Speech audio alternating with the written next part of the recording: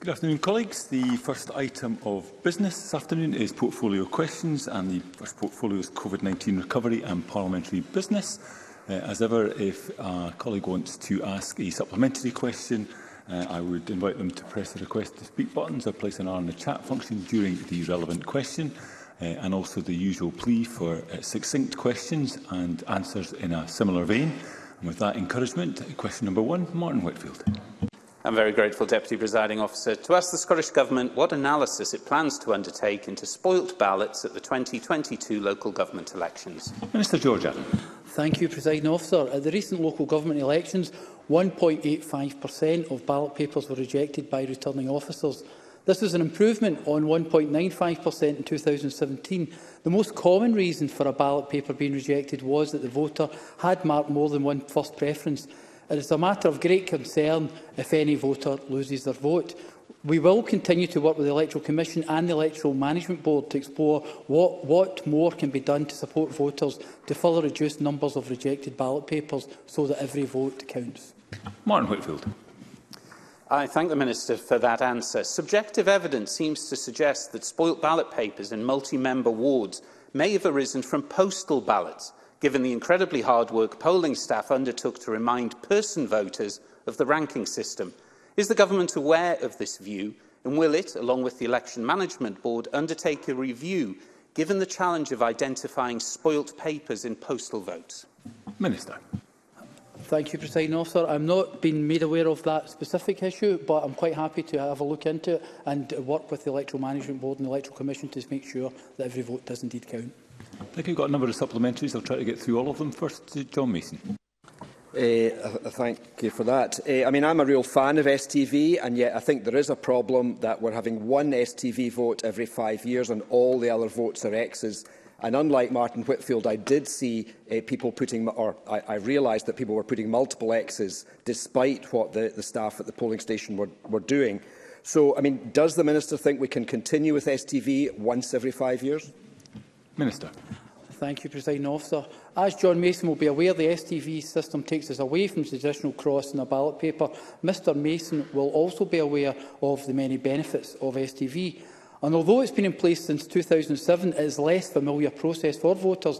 I agree that it is vital that people do not lose their vote. That is why I will continue to work with the Electoral Commission and the Electoral Management Board to explore what can be done. And I would encourage all of us involved in the political process to engage with the public on the many benefits of the STV voting process. And Christine Graham. Thank you very much, Deputy Presiding Officer. There are over 50 in Midlothian. Of course, there's such small margins between the winners and losers in these. I noted that some returning officers were saying, certainly mine, that they were explaining the system to each voter who walked in, even if you said you understood it. But that wasn't happening at every polling station. Can I ask if the Minister will give consideration to this? What instructions was given to those at the polling stations working there to say to voters as they came in to explain the system? Minister.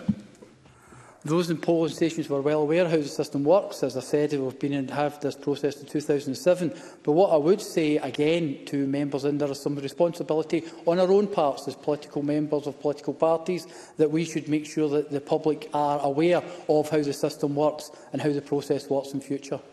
And Kenneth Gibson. Thank you very much, Presiding Officer. Does the Minister agree that it's time to have randomisation of ballot papers so that the influence of the alphabet is not as strong as it's proven to be over the last 15 years? The way the current system is that people whose name is very early at the ballot paper have a clear, distinct advantage, particularly for the new candidates and standing for the same party. So therefore, Alistair Allen would easily defeat William Wallace if the two of them were standing for the same council ward. The SNP has randomisation of ballot papers in its own internal structures, so surely it's about time the Scottish Government brought in randomisation for local government elections. I think you're mixing up your island communities, Mr Gibson. Minister George Adam. Yes, Presiding Officer, I may have some skin in this game. There are situations, as does my sister, who's a councillor in Renfrewshire, but I do believe that it's not as bigger problem, as many have let out. Again, it's down to us, as those involved in the political process, to ensure that the public actually are aware how the system works and how best political parties can make sure their vote is to the full capacity. But on the whole, as I've said to everyone else, I'm quite happy to work with anyone to see if we can get a better system, but I'll work with the Electoral Commission and the Electoral Management Board to see if there's anything else. But until that day, we've currently got the system that gives us a result that everyone agrees with and everyone believes that is the correct result, and that's more important than just about anything else in the democratic process. Question number 2, Emma Roddick. Thank you, Presiding Officer. To ask the Scottish Government how its cross-government COVID recovery policies can reassure clinically vulnerable members of the public. Cabinet Secretary. Presiding Officer, the highest risk list ended on the 31st of May 2022, as we have strong clinical evidence to show that as a result of the vaccination programme and new medicines, most people who were on the list are at no greater risk from COVID than the general population. The Scottish Government has written to those formerly on the highest risk list to provide advice and guidance. The Scottish Government continues to promote the Distance Aware initiative, which helps people feel more comfortable in public spaces, and we strongly recommend that people still follow basic mitigations such as ensuring adequate ventilation and wearing face coverings where appropriate. Our approach to testing for different groups of the population will also continue to be informed by clinical advice. Alongside our evolving response to the pandemic, the Scottish Government's COVID recovery strategy will continue to focus effort and resources on those most impacted during the pandemic to ensure a fairer recovery. Emma Roddick. I thank the Cabinet Secretary for that response. Many constituents in the Highlands and Islands who have pre-existing conditions that make catching COVID even now more dangerous than it is likely to be for others have been in touch with me seeking better protection from the virus. How can people, particularly those who are not eligible for boosters, remain safe now that restrictions have been lifted but COVID is still circulating? Deputy First Minister. Presiding Officer, I wholeheartedly sympathise with the point raised by Emma Roddick on behalf of her constituents and those who feel and who are more vulnerable to COVID. The Government's advice, which I set out in my initial answer, is that people should follow sensible precautions, and that's an obligation on others within society as well, to respect the position of people who feel more vulnerable. And these precautions would include the wearing of face coverings where that's appropriate, ensuring adequate ventilation and maintaining good hygiene. We will, of course, continue to monitor the situation in relation to COVID, and should there be any requirement for us to change advice and to intensify advice, then of course those steps will be taken. And a couple of brief supplementaries and brief responses. First, Jackie Baillie. Asymptomatic testing has ended for carers and those cared for.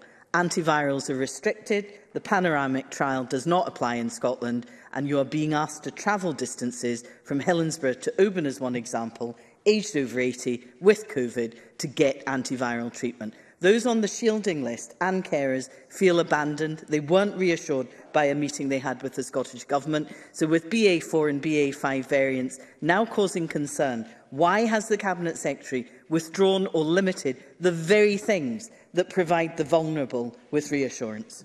Deputy First Minister. Well, I think that there are a range of different measures that remain in place which are designed to support those with vulnerability. Jackie Baillie herself mentioned the availability of antiviral medicine, and I know the effectiveness of that for people who are clinically assessed as being the ones who will benefit from that. But Jackie Baillie continues to assert her question from a sedentary position, but the point I'm making is that there is a clinical assessment undertaken, and I don't think Jackie Baillie would be at the front of the queue to doubt the clinical assessments that have got to be made. So there are a combination of the precautions that I talked about in my answer to Emma Roddick a moment ago, and the availability of focused treatments to support individuals should they be in a position of clinical vulnerability. And of course, there is the protection offered by a range of provisions in the vaccination strategy, which has insulated the population so effectively from the serious effects of COVID. And Stephanie Callaghan, briefly, please. Thank you, Presiding Officer. Public Health Scotland's findings from its most recent survey on people on the high-risk list shows that socio-economic vulnerability remains the strongest association with ongoing caution and fear of COVID-19 infection. So to ask if there is any further information around how cross-government COVID recovery policies will respond to this. As briefly as possible, Deputy First Minister. Fundamentally, Presiding Officer, the COVID recovery strategy is focused on tackling inequality that existed before COVID and was exacerbated by COVID, and our efforts are now focused on ensuring that the socio-economic inequalities that Stephanie Carlin highlights are addressed as a consequence of our cross-government work on COVID recovery. Many thanks. Question number 3, Maurice Golden. Thank you, Deputy Presiding Officer. To ask the Scottish Government when it will next hold a debate on reaching net zero. Minister George Adam. Thank you, Presiding Officer. This is a matter for the Parliamentary Bureau. However, I'd note that yesterday afternoon the Cabinet Secretary for Net Zero gave a statement to the Chamber and responded to members' questions on the progress to Scotland's statutory emission reduction targets. And Maurice Golden. I thank the Minister for that answer, but given this SNP government's awful environmental record, this Parliament needs more opportunity for scrutiny. Just yesterday, as the Minister alluded to, we heard the Cabinet Secretary all but confirm he expects next year's emission target will be missed. The flagship deposit return scheme has been delayed twice, the recycling rate is actually going backwards, and 1 in 9 species are at risk of extinction. Can the Minister see how this lack of debate looks like the Scottish Government is trying to hide from their failures? Minister George Adam. I would say to Mr Golden, it's hardly hiding when the Cabinet Secretary for Net Zero answered questions said we hit our annual targets yesterday. But can I suggest that should the member wish to explore these matters further, he talked to the gentleman to his right-hand side and possibly get him to bring it up at Bureau where we can discuss it in the usual manner. Thank you. Question number 4, Karen Adam, who joins us remotely. I ask the Scottish Government what policies and actions across government will support people in the Berkshire and Bucking Coast constituency to recover from the impacts of the COVID-19 pandemic. Deputy First Minister. Presiding Officer, during the pandemic, the Scottish Government has provided more than £4.7 billion in support to businesses in Scotland. Most recently, our £80 million COVID Economic Recovery Fund provides funding which affords local authority the flexibility to target support for their businesses and communities. Aberdeenshire Council and Moray Council have been allocated £3.7 million and £1.3 million respectively. Further, since 2020, Aberdeenshire and Moray have benefited from the £6 million of additional support that the Scottish Government has provided to town and community partnerships and business improvement districts. Karen Adam. I thank the Cabinet Secretary for his answer and I welcome that investment. As the Cabinet Secretary will know, Berkshire and Bucking Coast is a rural coastal constituency which has had some very unique challenges related to its geography and local industries. COVID has exaggerated existing issues, not least compounded by Brexit and now the cost of living crisis. The fishing industry and ports are key to recovery, and when they thrive, the area and the people benefit. Will there be bespoke support fitting for area specifics rather than a blanket approach to recovery? Cabinet Secretary. I hope in the material that I've given in my answer already, I've reassured Karen Adam that the Government is targeting funding in particular localities where there is demonstrable need, and Aberdeenshire Council and Moray Council have been funded appropriately in that respect. The Government will continue to look at all funding streams to make sure that they are relevant to meet the challenges of different localities within the country. And of course, there are specific funds available, particularly in relation to the transition to net zero, which are only available in the north east of Scotland, which will be of relevance to the communities that Karen Adam represents in this Parliament. Thank you. Question number 5, Annabel Ewing. Thank you, Presiding Officer. To ask the Scottish Government whether it will provide an update on the role that an autumn-winter COVID-19 booster vaccination programme will play in its COVID recovery strategy. Cabinet Secretary. Presiding Officer, since its beginning, the Scottish Government's COVID-19 vaccination programme has been guided by expert advice provided by the Joint Committee on Vaccination and Immunisation. The JCVI's interim advice in May recommends an autumn-winter 22 booster programme for those at higher risk of severe COVID-19. We are already working closely with NHS boards in line with this advice. The protection of the most vulnerable people in society continues to be of primary importance, and we stand ready to act on any further advice that recommends boosters for additional groups. Alongside our evolving response to the pandemic, our COVID recovery strategy continues to focus effort and resources on bringing about a fairer future, particularly for those most impacted by COVID-19. Annabel Ewing. I thank the Cabinet Secretary for his answer, and whilst I appreciate that we await the final advice from the JCVI on the autumn-winter booster vaccination, I would say that people in my Cowdenbeath constituency and indeed across Scotland would like to know if they will get the booster or not. So can the Cabinet Secretary provide any update as to when that information is likely to be forthcoming? And can he confirm that the timing will be sufficient for the Scottish Government to put in place the necessary arrangements should the JCVI widen out the list of those eligible? Cabinet Secretary. At this stage, I'm unable to give a definitive timetable to Annabel Ewing, and I quite understand the concerns that she raises and the points that she articulates on behalf of her constituents in Cowdenbeath. The JCVI is an independent committee, and it is correctly taking time to review the emerging clinical evidence, including, crucially, the information on vaccine waning, infection rates and hospitalisation. So once the committee has the opportunity to do that, I am certain that they will publish their findings accordingly.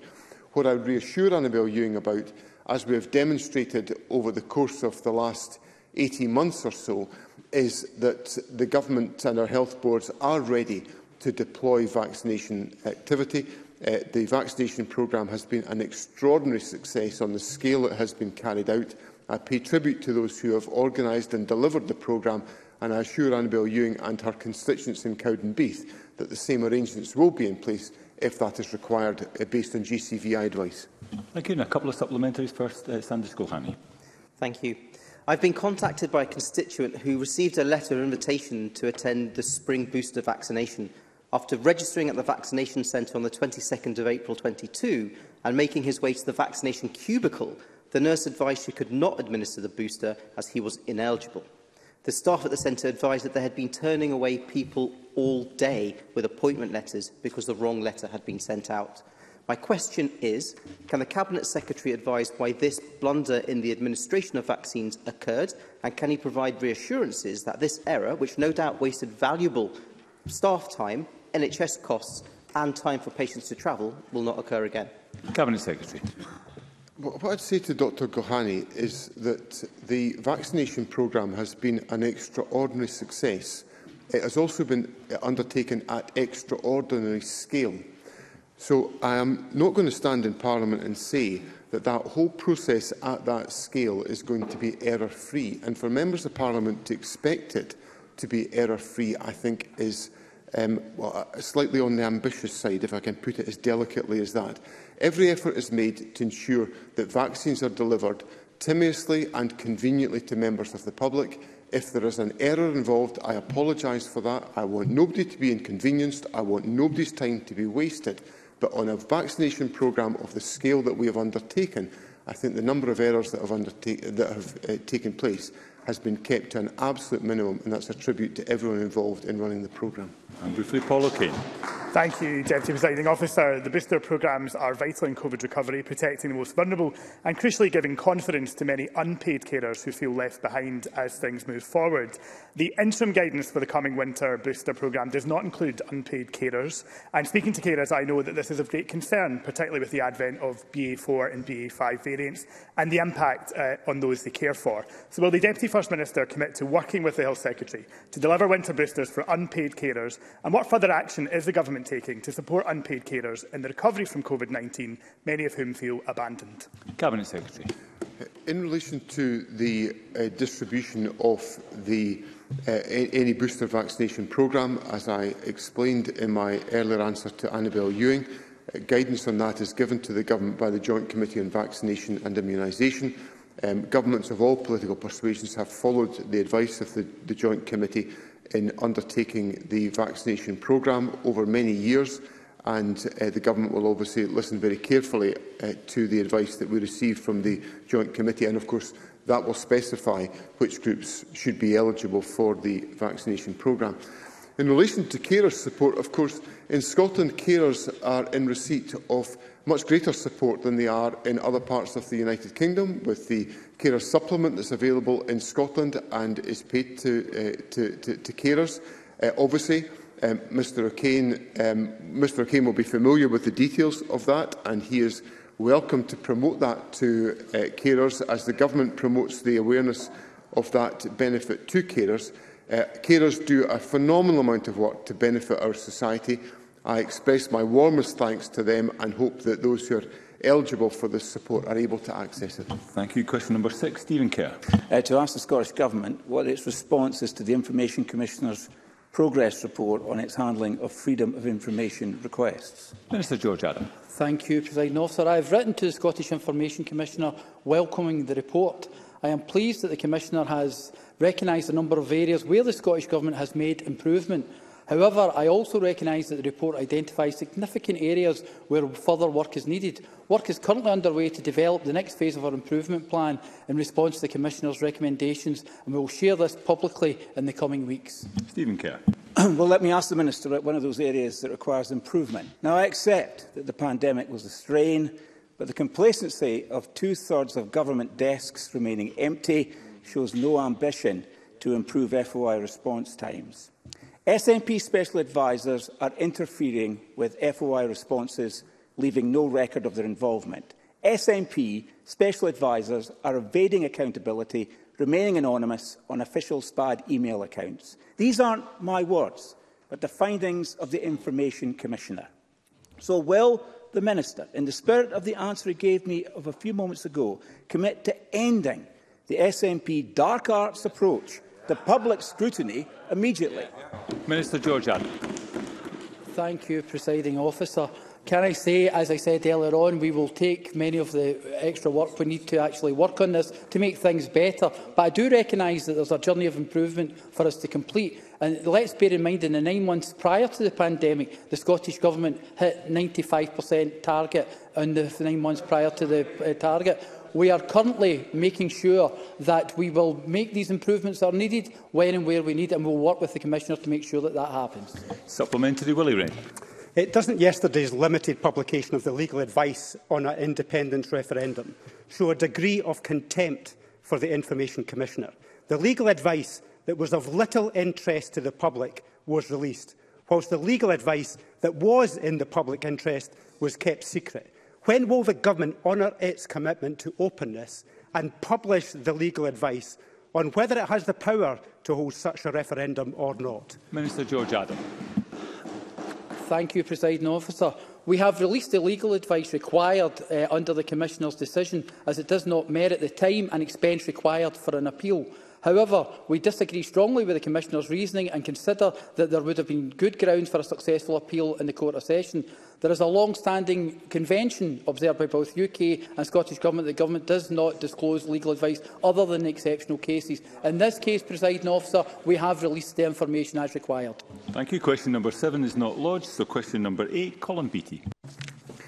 To ask the Scottish Government what assistance it is providing to local authorities as part of its COVID recovery strategy to help them resume normal services and manage staff absences. Cabinet Secretary. The 2022-23 local government finance settlement of almost £12.7 billion provides local government with a fair and affordable settlement, even within challenging circumstances. As long as councils act lawfully and first fulfil their statutory obligations and jointly agreed national and local priorities, it is a matter for each council to manage its resources and use its total budget available to them on the basis of local needs. The Scottish Government and COSLA have agreed shared priorities for recovery that focus on targeting support for those most affected during the pandemic.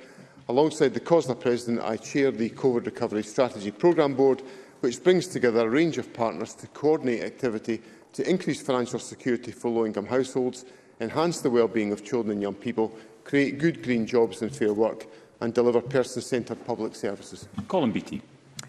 I thank the Cabinet Secretary for his response. Some local authorities really are struggling with high absences due to COVID-19. Can I ask what discussions the Scottish Government has had with COSLA and or the individual local authorities who are still heavily impacted by these staff absences? Cabinet Secretary. President Officer, local authorities are independent corporate bodies. They're separate from the Scottish Government. They have the means and the sustainability to manage their own workforces. However, I regularly engage with COSLA on a range of issues, so if there's any concerns on this question that the local authorities wish to draw to my attention and to have for discussion through COSLA, I'd be happy to discuss that issue. And brief supplementary, Murdo Fraser. Thank you, Deputy Presiding Officer. In her statement to Parliament last week on the medium-term financial strategy, the Finance Secretary set out that local authorities will face an 8% cut in their funding over the next 4 years. How does that level of cuts help them with COVID recovery?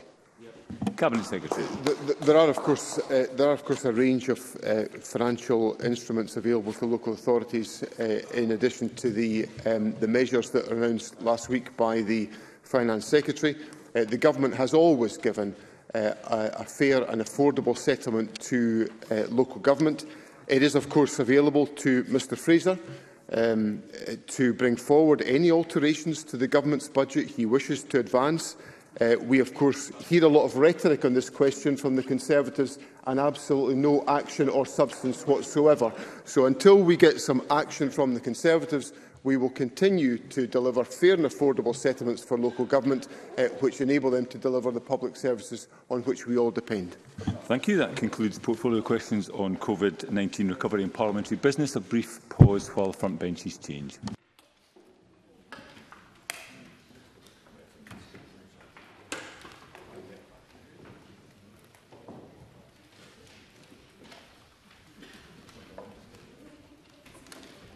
Okay, the next portfolio is Net Zero Energy and Transport. If a member wishes to ask a supplementary question, could ask them to press the request to speak button or place an R on the chat function during the relevant question. Again, I'd appeal for succinct questions and answers to match. Question number 1 has not been lodged. Question number 2, Colin Smith. Thank you, President Officer. To ask the Scottish Government for what reason a maximum bidding price has been applied to commercial-scale ScotWind projects, but not to the 100-megawatt innovation projects looking to progress through the forthcoming innovation and targeted oil and gas leasing round. Cabinet Secretary Michael Matheson. Deputy Presiding Officer, unlike ScotWind, innovation projects are likely to vary considerably in their design requirements, including seabed location. This presents significant challenges in setting an appropriate price cap. Therefore, Crown Estate Scotland have used an approach which allows the markets to establish a fair price. The ScotWind leasing round for large-scale commercial projects used a price cap to enable the delivery of competitive projects that could maximise supply chain opportunities for Scotland, particularly in the deployment of emerging floating wind technologies. Colin Smith. I'm not sure that the Cabinet Secretary actually explained why that cap wasn't in place elsewhere, but does he not recognise that having one rule for the ScotWind round but a different one for innovation projects mean that companies that are focused on using innovative technology and largely Scottish supply chains were at a disadvantage compared to those big companies with the deepest pockets who are leasing Scotland's seabeds on the cheap and who will inevitably be using existing technology and largely global supply chains? And that is bad news for Scottish jobs and bad news for innovation. Cabinet Secretary. Presiding Officer, I'm not too sure whether the member has entirely recognised the purpose of the INTOG process. The INTOG scheme is specifically designed to support innovation projects for the decarbonisation of oil and gas installations. They don't use the same spatial perimeters that we have for the ScotWind programme. It's a very different type of programme targeted at the decarbonisation of oil and gas installations and to help to support innovation in achieving that. Additionally, many of the INTOG programmes will not connect into the grid. Many of them will only serve those directly that they're decarbonising installations and also for other projects as well. But alongside that, it is the first round of its type ever in the world. And as I set out at Crown Estate Scotland in trying to establish a clear commercial narrative and cost around INTOG, has used an approach which they believe allows the market to determine that. And it ensures that we get the innovation that we want to see taking place and also speeds up the decarbonisation of oil and gas sector. Supplementary from Maurice Golden. Thank you, Deputy Presiding Officer. Will the final decision on scoring criteria and weighting for INTOG leases for floating offshore wind projects be taken by Scottish ministers or Crown Estate Scotland? And when will this decision be made? Cabinet Secretary. By Crown Estate Scotland. Thank you. Question number 3, Claire Adamson. Thank you, Presiding Officer. To ask the Scottish Government for its response to the Solar Energy Scotland report, Scotland's Fair Share, the potential of solar energy in Scotland. Cabinet Secretary. The Scottish Government recognises the importance of energy generation from solar PV in contributing to the decarbonisation of Scotland's energy supply and helping us meet our targets for a net zero emissions society by 2045. In support of this, the Scottish Government will work closely with Solar Energy Scotland representatives this year to support the development of a solar vision for Scotland. This work, in consultation with the solar sector, will establish a vision for the future of solar energy to be included in the forthcoming Energy Strategy Refresh and Just Transition Plan. Claire Adamson. Thank the Minister, the Cabinet Secretary, for his answer. The UK Government's energy strategy presents a false choice of nuclear energy proliferation or continued reliance on Russian gas. New nuclear power will take 10 to 15 years to get up and running at exorbitant cost. It simply cannot address the current energy crisis or cost of living crisis. Does the Cabinet Secretary agree that we should be fully focused on increasing our renewable energy output, such as solar, which can be done at a fraction of the time and a fraction of the cost? Cabinet Secretary. Presiding Officer, I think there's absolutely no doubt that anyone that knows the nuclear industry knows that it won't play a part in helping to tackle the cost of living crisis just now and the very high costs that are associated with energy being produced at the present moment. In fact, there is the risk that nuclear energy electricity production will actually push up domestic energy costs even further. It's important, if we want to make sure that we reduce energy costs, that we do that in a way which is targeted at helping to reduce people's energy demand by insulation programmes and moving to decarbonised energy systems, while at the same time speeding up the decarbonisation of our energy sector overall, which is why moving much more towards renewables, pumped storage, hydro and battery storage are critical to ensuring that we can reduce the cost of energy overall and do that in a speedy way, a way which nuclear energy will not be able to provide. And I just finish on this note, Deputy Presiding Officer. I note that Jess Norman, who is a former Energy Minister, just this week pointed out that the UK Government's proposal of building a new nuclear power station a year is highly unlikely to happen any time in the next decade. Be supplementary. Willie Rennie. Will this work that the Cabinet Secretary talks about with the solar sector cover planning and taxation?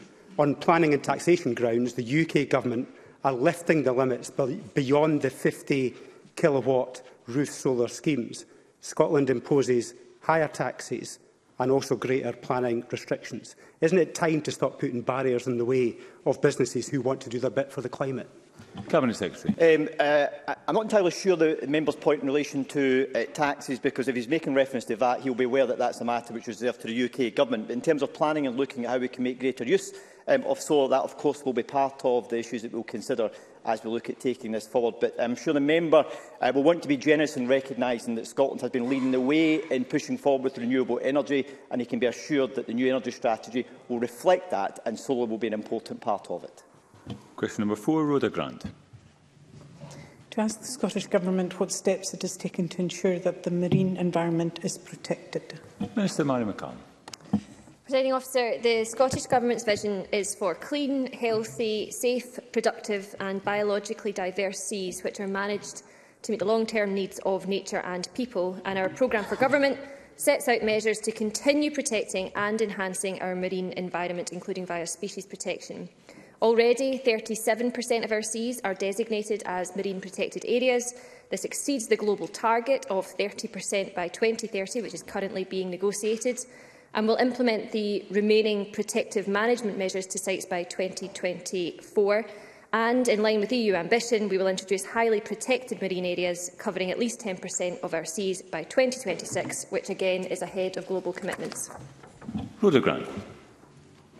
All marine protection vessels will be tied up next week because mariners are on strike due to an imposed pay deal. Marine Scotland have refused to negotiate and have thrown striking workers off the vessels, leaving them homeless. The Scottish Government using P&O tactics against their own workers. In the meantime, our waters are not being policed and our protected areas unprotected.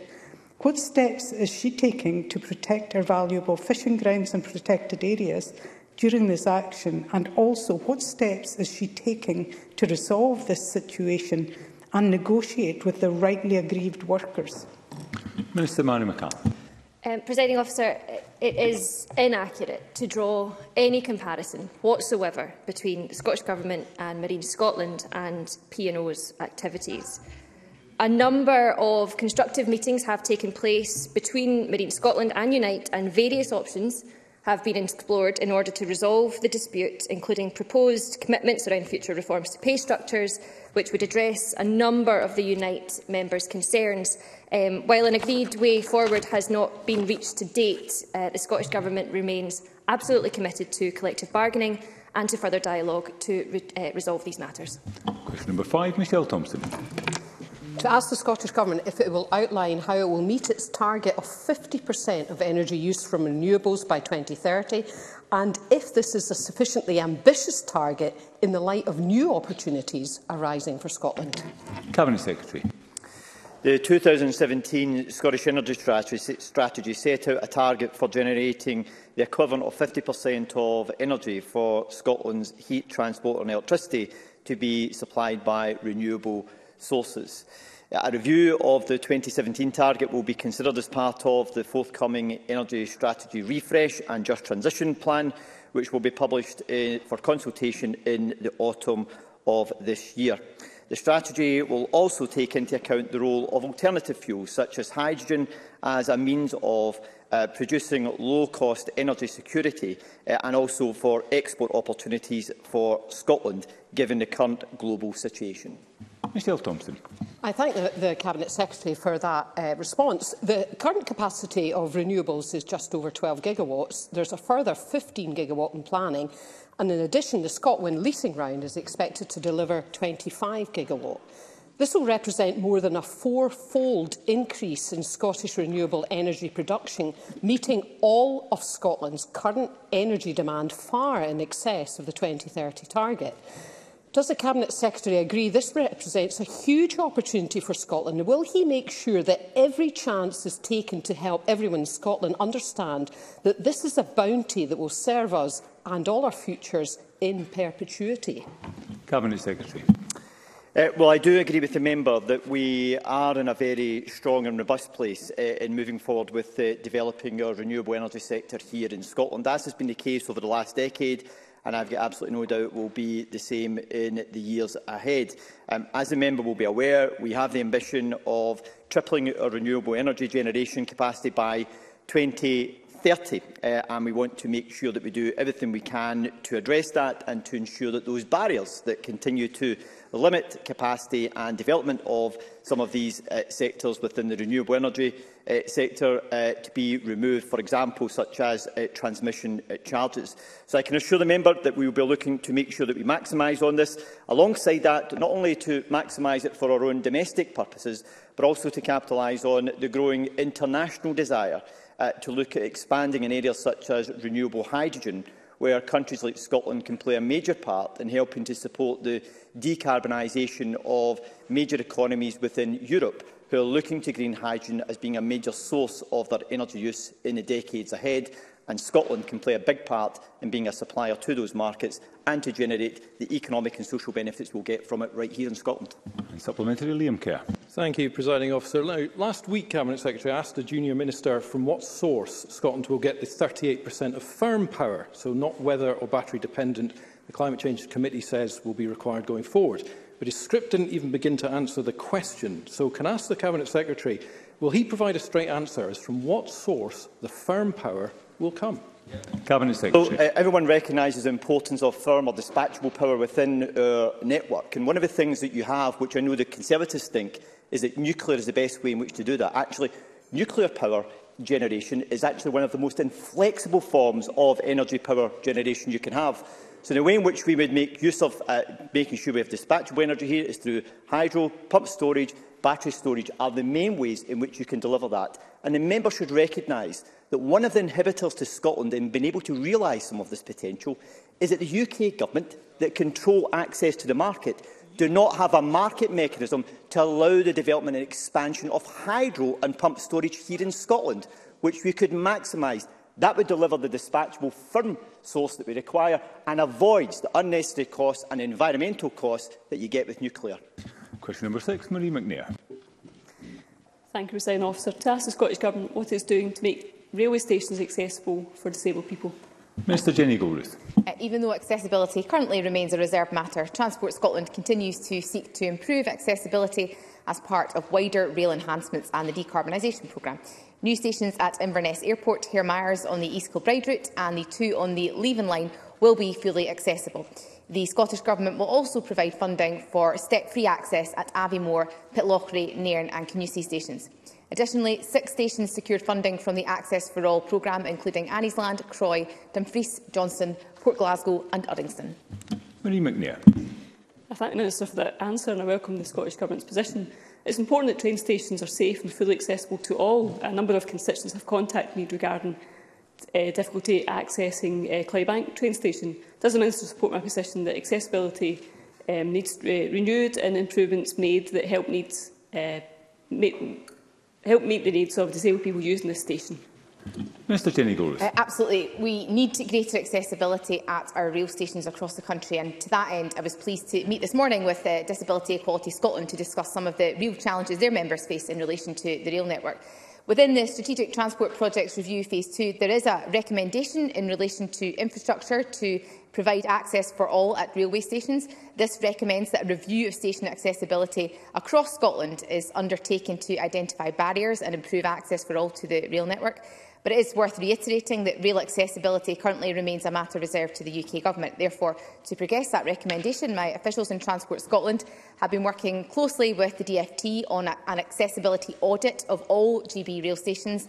And in light of that work, but also to ensure maximum benefit is derived from all available funding, accessibility improvements for Clydebank Station will form part of the considerations of Recommendation 19 as set out in the SCPR2, and I hope that gives the member a reassurance on that point. Thank you. Supplementary, Graham Simpson. Thank you. That was actually a very encouraging answer from the Minister. I was going to ask her if she would commit to doing such an audit, and she has.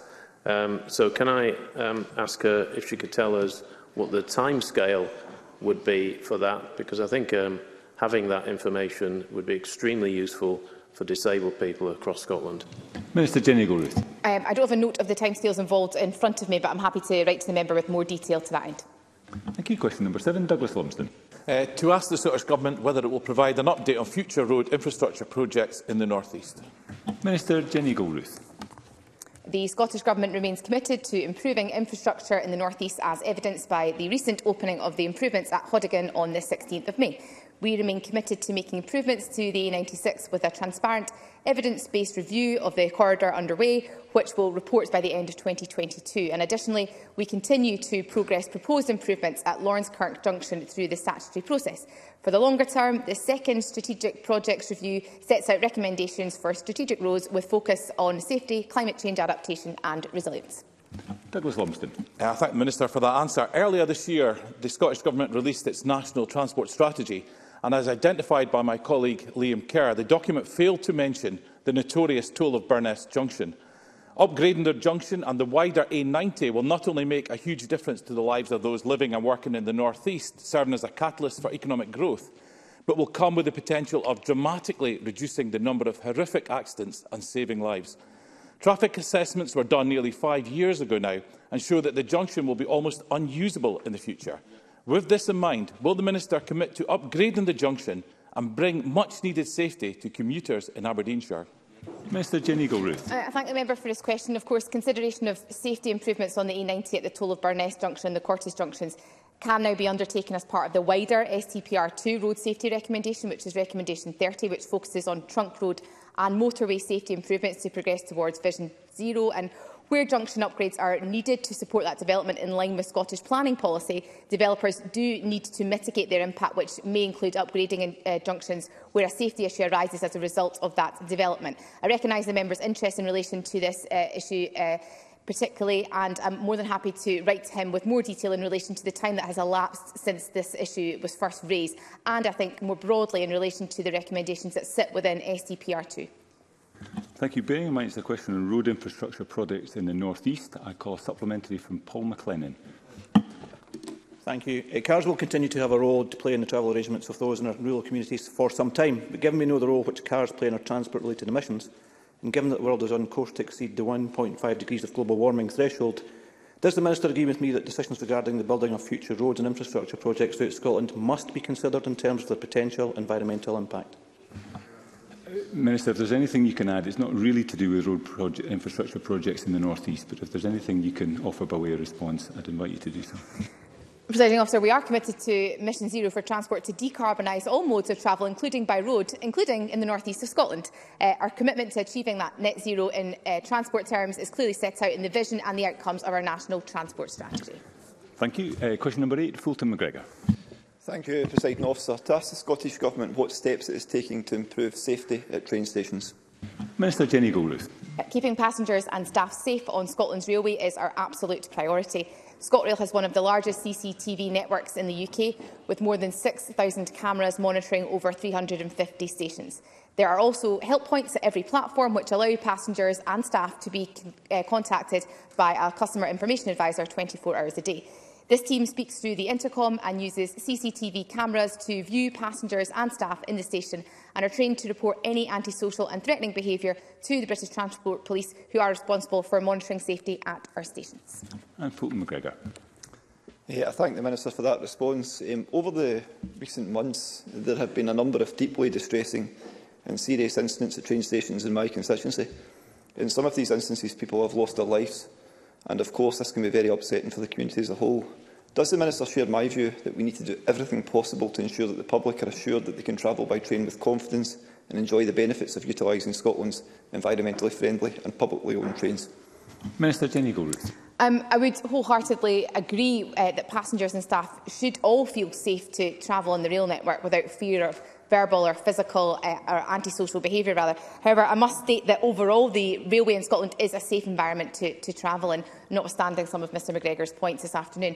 This was one of several topics I raised with the Chief Constable of the British Transport Police and the Chief Superintendent of the British Transport Police Scotland when I met with them recently. BTP has confirmed patrols are being redirected to ensure that it's deploying officers to known hotspots areas to prevent antisocial behaviour and other associated crimes. They're also piloting joint patrols at the moment with ScotRail trains to provide for a safe travel team in these areas.